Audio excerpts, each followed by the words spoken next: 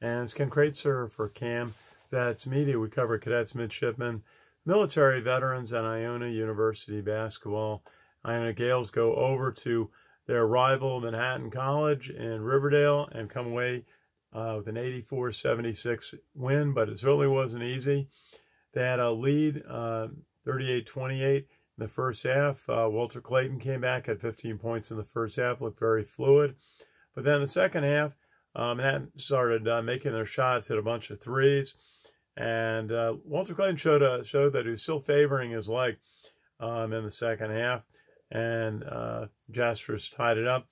But in overtime, Nelly Jr. Joseph, Iona's big inside player, got 6 points on 3 plays and helped to lead Iona to a 16-8 margin in the overtime and an 84-76 win.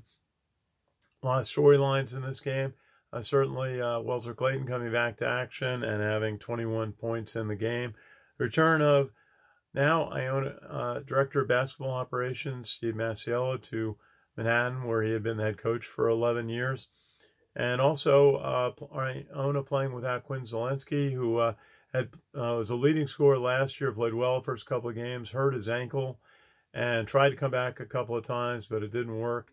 And he had surgery this week, according to Coach Pitino, and our best wishes to Quinn for a speedy recovery and getting back to playing basketball, which he loves. Eric John Louis made a lot of plays today, showed a lot of speed, 18 points. We said Nelly Jr. Joseph, 15 on the day. Dennis Jenkins, Mr. Consistency, at 14. And Ashima had 2 big threes and had 10 points on the game.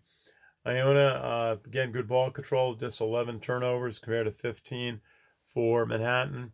And Iona shot 41% on the day. Manhattan was 38%. So Iona improves now to 6-2 and is 13-6 and will be getting set to play Siena next Friday night up in Albany. Have a good night. It's Ken Kraetzer.